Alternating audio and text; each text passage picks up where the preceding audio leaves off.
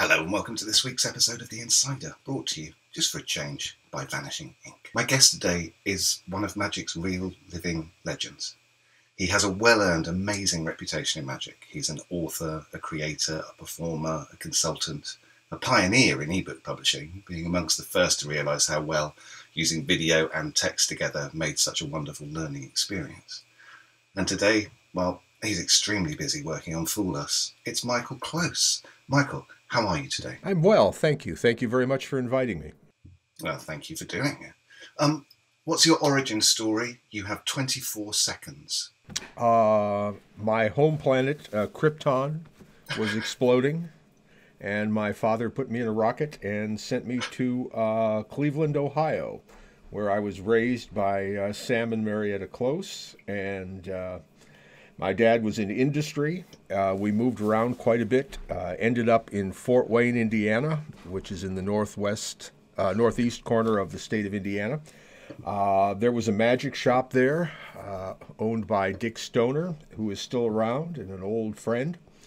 Bought my first tricks there probably when I was 6 years old, and the bug bit, and never really let go. So it's about 62 years now I've been interested in magic. Do you remember what the first tricks you bought from Dick? Oh, I absolutely do. There were a couple things. There was a magic set called the Sneaky Pete magic set, which I may have gotten for my 5th birthday. I actually saw Dick Stoner perform at my school, I think when I was 5. I still remember some of the tricks he did. He did Hippity Hop Rabbits. He did the Ghost Tube. So there were the tricks in that Sneaky Pete set, and one of the things that was in there was the trick of Horus, the old trick where you sever the head of the horse, and that was a little plastic version of that. And then at Stoner's Magic Shop, I got the penny to dime with the little plastic block with the magnet inside that lifts off a shell coin, and 2 little plastic I don't know what you even call them, columns that were attached at the bottom, and a string went through, and then you could slice through it and show that it was cut and then pull it back through again. Those were the first tricks that I owned. Well, and of course, Erdnase, because I want to seem like I was cool. Oh, yeah, of course, man. That's standard, right, for a 5-year-old? Of course, exactly right. Yeah. Now, no, those were the tricks. I'm going to use this podcast for a bit of personal consultation. But I'm sure there are many listeners that are in the same boat. I'm 49, I've been doing card magic since I was 11, and I still haven't learnt the stack. And I want to. Now, you're very well known for your memdeck work, so help me out. 2 questions. 1, how should I choose which stack to learn? And 2, what do you think, in your experience, are the best strategies you've found that work best to actually memorise it? Well, okay, and we have a half an hour. I actually have done about either 45 minutes or an hour-long targeted training video that's on my website on this very subject. It's called Demystifying the Memorized Deck. But I'll give you a very short version, which is your first step has to be to ask the question, how am I going to use this thing? Most people memorize a stack simply because everybody is memorizing a stack now. When I got interested in actually learning it, which was back in 1990, I had known of Simon Aronson's stack for quite a few years because he published it in the late 70s, I think. And I knew exactly how I wanted to use the stack. I wanted to use it as an improvisational device to be able to sort of make up effects as I go along. I was influenced by that by Bert Allerton, who had a trick in his book that used that, and of course, experiencing Juan do his pneumonicosis improvised handling. So I specifically knew how I wanted to use the stack, and at the time, the only stacks available really were Juan's stack had not been published in English yet. I had Simon's stack, there was Nicola, there was the Ireland stack, and I was good friends with Simon by this point in time. And so I learned that one. Now, I learned it using the method that he suggested, which is a mnemonic method. Juan, of course, and people like Woody Aragon suggest every other way except mnemonics. And this is the third piece of advice I would give you, which is before you do anything, you have to pay due diligence. And due diligence in memdeck works means buying at least, 4 books, 3 or 4 books. One is Bound to Please, so you get Simon's input on it. Mnemonica, so you get Juan's input on it. I also suggest Woody Aragon's Memorandum book. And you got to read those all the way through. And you have to understand what effects are possible and what you want to do with a memdeck. Only then can you begin to decide what stack will possibly be valuable for you. Right. So it's a lot of, if you ever go, well, that's a lot of work, that's a lot of time. Yes, but you don't want to memorize a stack and begin to get it under your fingers and in your brain, and then realize it doesn't do what you want it to do, and then try to learn another one. That's a situation that just eats up so much of your life. It's really not useful. So the due diligence part is really important. Now, as far as memorizing it, a lot of it simply depends on how you respond to certain things. I mean, Juan uses drawings and making up silly songs and what have you. The one thing I liked about doing it with mnemonics is if you draw a blank when you're first working with the stack and somebody names a card and you can't remember where it is, or somebody names a number and you can't remember what card is there, with mnemonics you can actually reconstruct that information. Now, as I've said many times, it will look like you're having a stroke while you're doing that, because your speech will halt and there'll be a blank stare on your face, but you won't crash and burn. But, you know, Right. if you're memorizing the presidents of the United States and you don't remember who the 16th president was, and you learned it by rote, nothing is going to help you reconstruct that information. So Sure. The one thing that surprised me very much about learning it with mnemonics is that the mnemonics fell away within a month, maybe 8 weeks, perhaps. That quickly. That quickly. And I simply knew the card and the number. That's all that was there. And that's the way it is now. I have a hard time even remembering what the mnemonics were. And the other part of it, too, that is really important, and what I had going for me was you got to be in a position where you're going to use it often. And I was working at the restaurant called Illusions, and I was working 5 or 6 nights a week, several hours every night. So once I started to put it into my repertoire, I really pounded it home. I mean, I really got it into my head. You know, the good thing about a stack is that you can practice it anywhere. You can practice it in the shower. Sure. A key to it is don't recite it like you would recite the alphabet.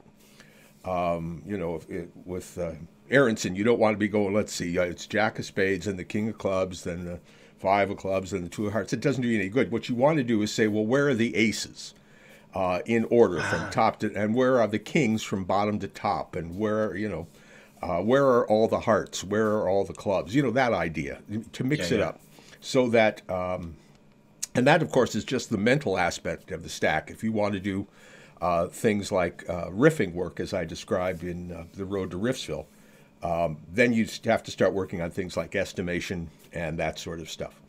But that is a very long, short answer to your question. Thank you very much indeed. Now, there's when I was researching this, there's a clip of you, I guess, from the 90s on Channel 8. Yes. Where the host the anchor names the 6 of clubs, and it's Channel 8, and you count down to the 8th card, and lo and behold, it's the name card. But the kicker is when he says he nearly picked the 8 of diamonds, and you switch it without going into method. It doesn't really matter. Anyone knowledgeable will know what's going on.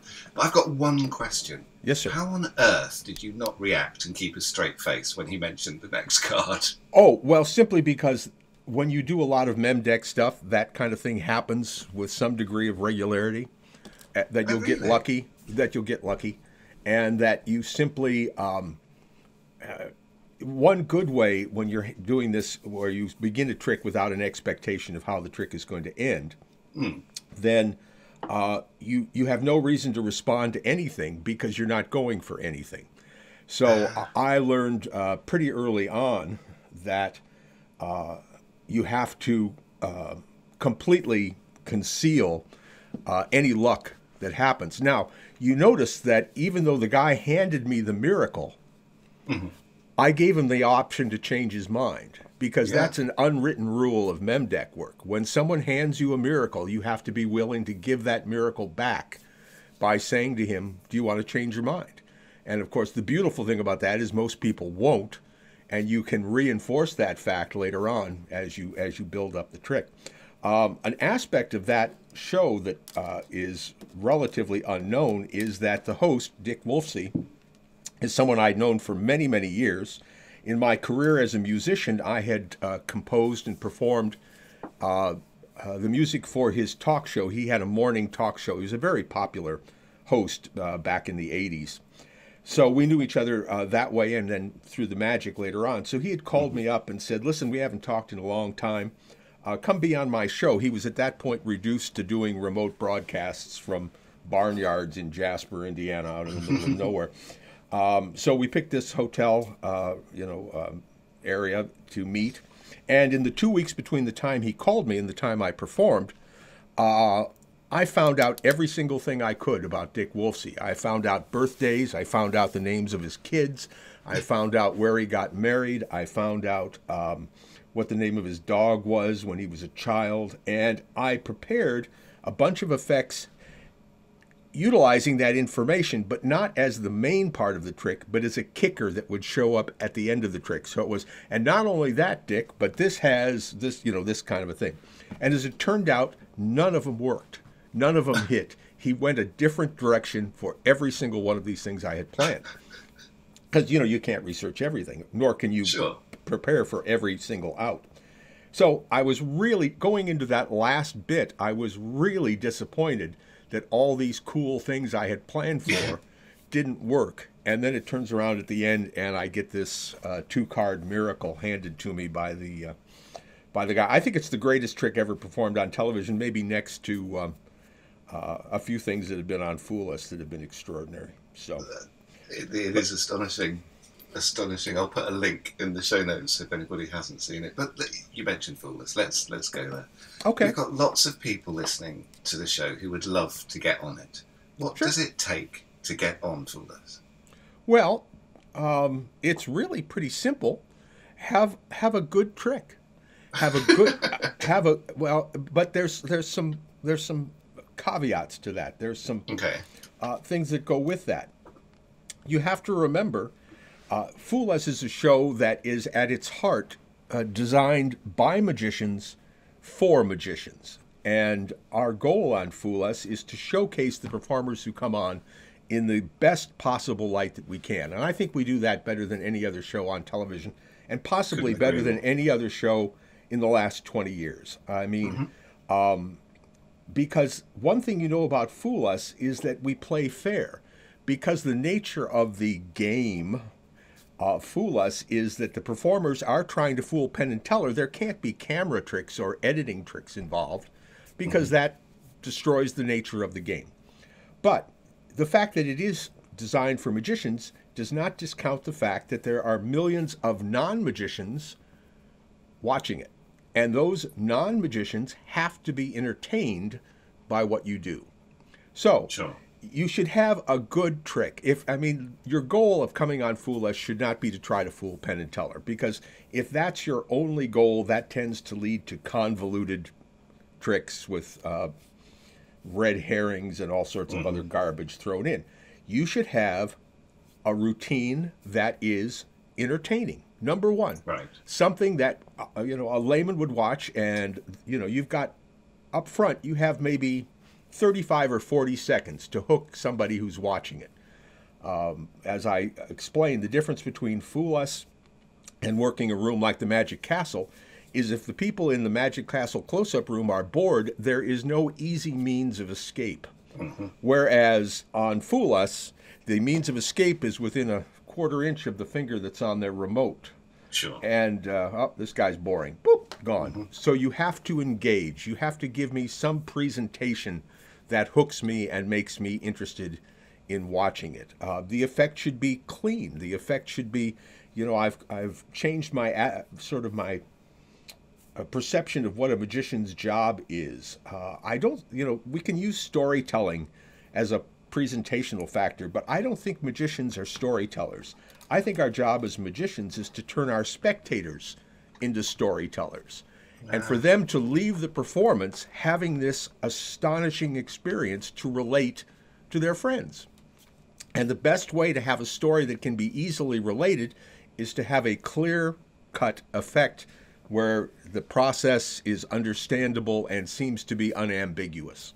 Right. And so that's what you're looking for Fool Us. And so it's going back to Vernon with an emotional hook and a trick that can be simply described, right? Yeah, absolutely. That's absolutely, and that's the nature of really great magic. I mean, look at the guys who have been on Fool Us who have really hooked you and who get a lot of commentary. Boris Wilde is a fine example. His appearance on what we're calling season 7A, which is the one that we shot just before COVID kicked in, and which aired this summer.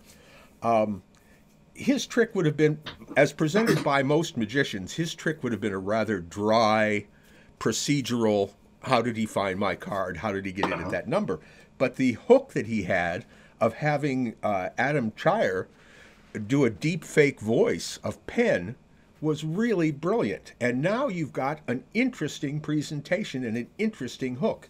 And it takes what would otherwise possibly be a pedestrian trick and turns it into something really entertaining for the people at home. Interesting. What are some of the common mistakes that people make when sending in audition tapes to you? Well, it doesn't happen quite as much, but it used to be that people would send in a pitch and say, here's what I'd like to do on the show. Well, we don't really have time for that. I mean, if you're going to send something in, it should be something that you've actually performed quite a bit. I mean, even though, of course, we're in a situation right now where getting a performance under your belt in front of anybody is an extremely difficult thing. And not just for the acts that want to be on the show. It's difficult for Penn and Teller. Normally, when for every season of Fool Us, they have 13 new routines that they have to perform. Sure. And most of the time, those things go into their live show, so they get flight time with it. So you don't want a pitch. You want something that you've actually worked out. When you send in your performance, it's always nice if you can have people, if your trick requires somebody to perform for, if you can have people there to react. I always like it when guys care enough to dress up a little bit. Think about the fact that your submission video is your job interview. And think about how you go to your job interview, and that will give you some idea. I think it's kind of a respect thing. Maybe I'm old-fashioned that way, but I always think it's kind of nice if a guy looks presentable and does what he does. But that's just old man talking. So don't take that with too much. Take that with a grain of salt. And then it's simply, to have I think that's probably the biggest mistake is just not having a routine that has been, thought out with a presentation that's been thought out. Fair. You get involved quite a lot with the pre-production and helping the acts get TV ready, I guess. So how do you take an existing close-up trick routine and tweak it to make it work better for TV? Well, there are, how can I explain this briefly? My job, and I've already started working on season 8, by the way, which is not going to be recorded until maybe April or May, I think. And we don't know exactly what the situation will be, how that will be done, because it's all going to depend on what the COVID situation is, and tragically, in the United States, the COVID situation is out of control. Yeah. But what happens is the producers will send me videos that they find interesting, and then I write an analysis of the act, and that includes many things. But one aspect of what I write is if technically, from the technical magic side, if there are things that I think are not as polished, I'll use the word, even though that's not the best word, things that I can help smooth out any rough edges. You mean magical techniques? Exactly. Right, okay. One of the things that TV does, it destroys all misdirection. Mm-hmm. The minute we draw this little box around the action, everything I've learned over, 60, what did I say? 61 years, 62 years, goes out the window. Because if I'm standing at a table, all I need to do is direct my attention from this person to this person, and everybody goes from my eyes to their eyes, and I can do whatever I need to do in the darkness that provides. But on a TV screen, everything is equally important. So that kind of misdirection simply doesn't work. And we've had some routines that I've tried to work with guys on where it simply failed. It sort of never reached the point of this is going to make it to air, because there were certain technical aspects of it that simply don't work convincingly on television. Now, it's not just the close-up guys who suffer from this, because the Penn and Teller stage is huge. So if you have an act that requires that you secretly get something off stage, or something gets brought on, and it's supposed to be an unobtrusive and an unimportant action, by the time that person doing that has walked 25 feet to the middle of the stage, it's not a hidden action anymore. It's impossible to cover. So these are the kinds of things I look at. And then I spend a lot of hours on Skype or on Zoom working with guys on these aspects and trying to get them worked out. And the great thing about doing it this way is, in the first few seasons, which I call the chaotic years, much of this was we attempted to work out in Las Vegas when the act showed up there, had their rehearsal in what we call the Belize room, which is a meeting room that's just off the hallway that leads to the Penn and Teller Theater. And you can't change technical things that late in the game. Right. Because once you walk on the stage, especially in the day when we had 750 people in the audience, once you walk on that stage and see Penn and Teller and realize where you are, muscle memory takes over. And I don't care what you've learned in the last 24 or 48 hours, you're not going to remember it when you walk on stage. And this doesn't just happen to, less professional performers, or those with less experience. It happens to professionals as well. The pressure is too much.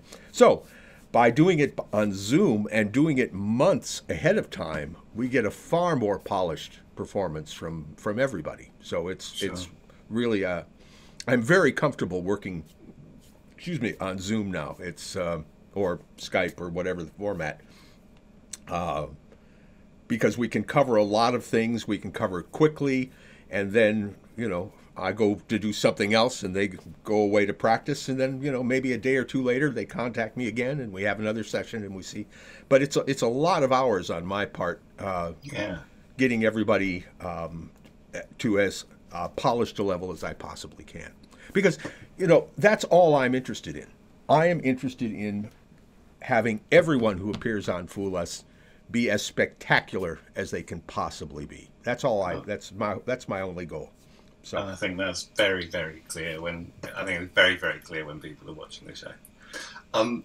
There's been a lot of chatter online about Garrett and the ring trick. And we even recently had a question, because on the Vanishing Ink website, on the product pages, people can post questions. And just a few days ago, somebody posted questions saying, he said it wasn't a gimmick on Fool Us, so why is there a gimmick included? Can you share the real story about what happened with that? Yeah, but I'll tell you what I can do that may be more, and I can find this link for you and email it to you. There was a particular YouTube channel that was really trashing Garrett big time over this assumption that somehow he lied in the when Penn asked him the question about the ring. And I will send you that link because Matt Donnelly, who is the writer for the show, has his own podcast, and he and I talked about it, and we decided this is something that really needs to be thoroughly explained. So we had a conversation. Matt and Garrett and I had a conversation about this very, very subject, and I believe cleared it all up. Okay. The bottom line that I can tell you is, if Garrett had lied about the question, and it was a very specific question, and this is the important thing to understand. It's a very specific question. If he had lied in the response to that, you would never have seen it on TV. Ah. Because everybody in the booth would go, "What the hell is he doing?" Mm-hmm. And we would have stopped and reshot the thing, because it's just not the way the thing works. I'll try to explain this as briefly as I can. The most nebulous part of Fool Us is that part where Penn and Teller try to convey to the magician how the trick works. Yes. Because there is no magic book that I can go back to find out things that will help us in Fool Us, we carve that jungle every year. We hack out, oh, this path seems to be promising. Let's move this way. There was too much chaos and too much fog of war in the first few seasons as far as this part of the show was concerned. And now we have worked out a procedure that is completely fair, and I want to emphasize this, completely fair to all parties involved. The basic scenario is this. After the performer does his thing, and while he's talking to Allison, by the way, on TV, that interview is 45 seconds or a minute. In real life, it can be up to 10 minutes long. Okay. So that thing is heavily edited. We do edit for time. We don't edit for deception. Mm-hmm. And at that point in time, Penn and Teller are talking about how they think the trick worked. Andrew Golder, one of the executive producers, and I are listening to them discuss, and we say nothing. We say nothing until they come to a conclusion. Okay. And once they come to a conclusion, a couple things will have happened. One is they will have gotten it right. Mm-hmm. They will have gotten it completely wrong. Or there may be an aspect of it that they didn't get that I think they should know about because it's a really ingenious thing. Sure. So, if it's completely, if they've got it, then all we have to do is craft language so Penn can convey that to the contestant. Now, here's an interesting thing you don't know. I work on that language when I first see the audition video of the act, because in my notes, I am making notes about what we can say on the bus, because there's no time to be that clever while the money is ticking away and the cameras are rolling. So I do that way early. And as a matter of fact, this year, for the second half of the season, the one done under COVID, every morning I would send Andrew Golder a Word doc with all the information about what the act did, what the phases are, and what we could say about it. So he had those notes in front of him, and I had them here in Canada, and we could get this all sorted out that way. So the decision of whether or not Penn and Teller were fooled does not happen while they're talking to the act. It's already decided before they open their mouths. And it's decided because they were either right or wrong. Yeah, sure. And particularly in Garrett's case, they had no idea that a second prop was involved. Right. The only thing they thought was that he had a ring that in some way came apart, but was so brilliantly manufactured that you could examine it and not figure out how it came apart. Right. That was their conclusion. So now you think, well, how do you make that into interesting television? And the way you make it into interesting television is to ask a question that Garrett can reply no to. Mm-hmm. Because then Penn says, we think that ring is so fantastically, manufactured that even Teller couldn't figure out how it comes apart. Do you have a gimmick ring like that? And the answer is, no, I don't. Yep. Boom. It's done. And it was done before Teller and even started to talk to him. And that's what the people don't understand about how Fool Us works. Now, Were there crazy things that happened in the early years? Oh, you betcha. People come up to me and say, well, how did this guy do this and how did this guy do that? And I say, this happens. I can't talk about it. I can't talk about it. But rather than focusing on that, which is really not the point, I just want people to be happy with the fact that magic is getting such a fine showcase.